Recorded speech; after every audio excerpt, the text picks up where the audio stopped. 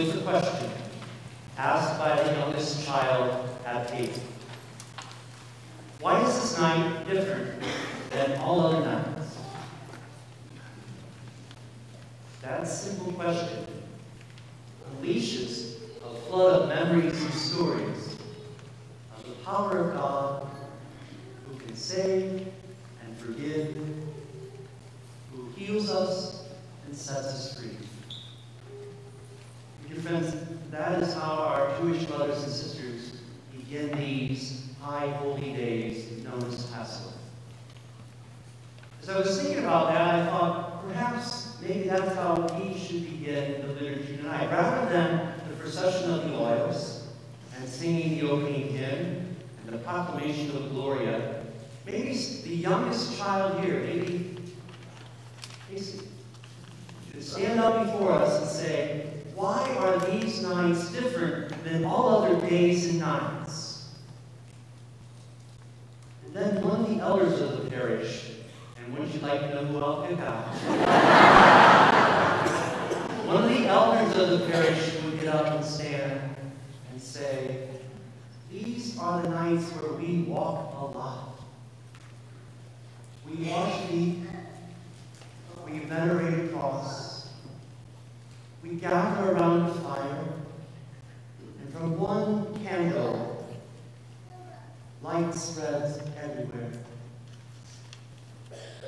And we are also washed with water and oil, and we renew promises. And we are sent out to bring the good news to others. My friends, that's what we do. And so that's how we begin these sacred days known as the Sacred Ritual. On the night before he died, Jesus took bread, said the blessing, broke the bread, and said, this is my body. Do this in remembrance of me. At the end of the meal, he took a cup and said, this is the chalice of my blood, the covenant that I have with you. Do this in memory of me. The question I'd like to ask this evening, what is the this that Jesus is asking us to do? When Jesus says, do this in memory of me. Many people would say the this is receiving the body and blood of Jesus that has been poured out, broken, and shared in the forms of bread and wine. My friends, that is an excellent answer. But there's a little more to it than just that. For the this is not only receiving those sacred elements, but it's also our willingness to be poured out, broken, and shared, to be nourishment for others. That's what we are invited to do in memory of him. But there are other answers to the question. For example, do this in memory of me is what Jesus did that Passover evening. He gathered with his family to celebrate this powerful memory of their faith. They gathered at table. They shared stories. They participated in their faith tradition.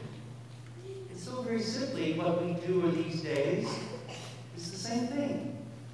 We do our full and conscious and active participation in these liturgies of our faith tradition. Thank you for being here tonight. I look forward to seeing you tomorrow night and individual also. It's 3 in 1.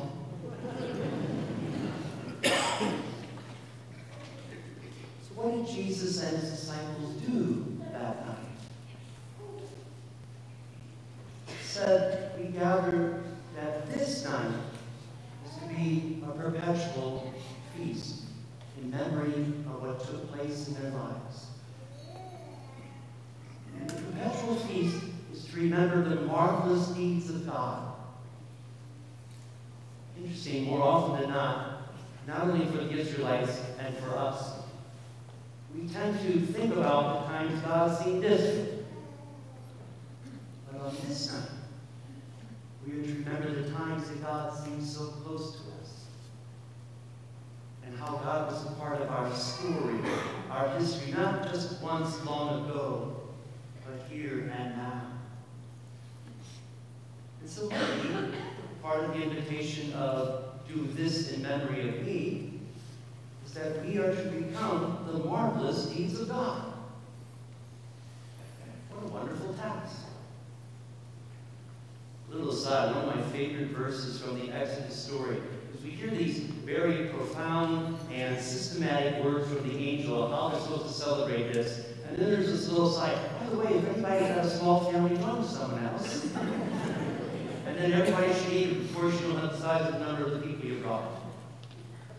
Maybe something that we should do in memory of Jesus is invite someone to worship on Sunday, Easter Sunday, or invite them to your house for dinner.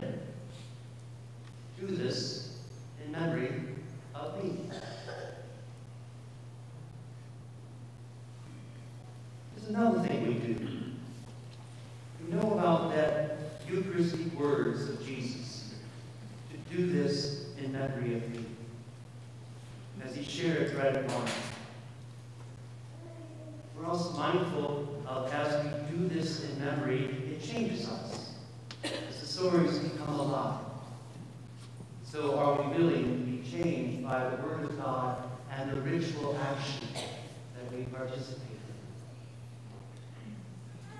in? As you know, this Mark, Matthew, Luke, and Paul all have an institution narrative as part of their Eucharistic story. John does not. Some speculate, after 50 years, John was figuring, you know that part? Let me tell you another dimension of breaking open the Eucharist. And so, in the context of the Eucharist, for John, he has Jesus wash the feet of the disciples. We all know the dynamic of that story. But maybe at the end, the author simply should have said, do this in memory of me.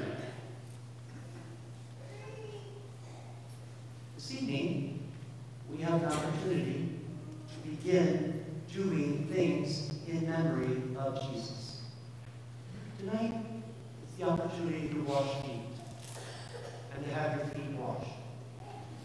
So again, the rituals of our church, the actions of our church invite us to remember what Jesus asked us to do. One word about foot washing.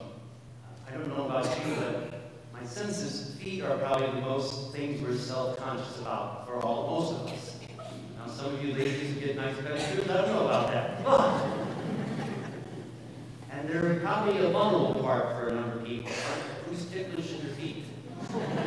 Yeah, go right for the vulnerability. We're so self-conscious in some ways, at least, it's the last thing we even wash when we take a shower or bath.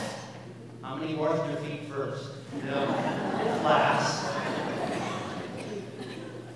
So maybe the dynamic of the story is the feet represent that which is most vulnerable about ourselves, that which we're most self-conscious about. And yet the gospel invitation is to be where we allow ourselves to have our feet washed and to wash others. My sense, it takes a lot more courage to have your feet washed than it is to wash someone else's feet. When your feet are washed, you are vulnerable and you're not in control. That was Peter's issue. I want to be in control. That's why I don't want you to wash your feet. I'll be glad to do it for anyone else. So, the opportunity to come forward in a few moments in our stations throughout the church is an invitation to do this in memory of me. Do what Jesus commanded. Wash feet, love one another as I love you.